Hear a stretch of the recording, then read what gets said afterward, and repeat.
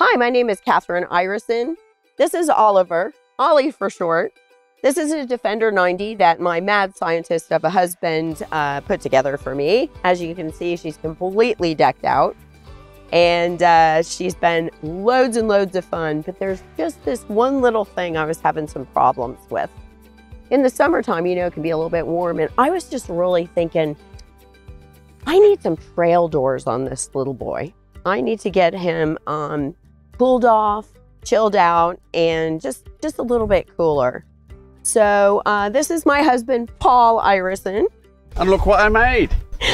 Just trail for me. For the Defenders.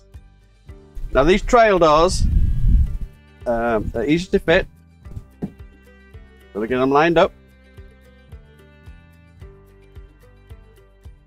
Down like that, and closes. So these trail doors fit the 90 or the 110. They'll even fit the series, the older models. Well, I'm really liking it. And I gotta tell you something, they're really easy to take off as well. So what you wanna do is just lift up on the latch, pull the pin out, grab it from the bottom, and just lift. This is what it looks like. I think she's absolutely gorgeous.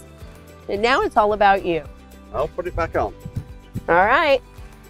Like I say, they're very easy and they're not heavy. Anybody can do it.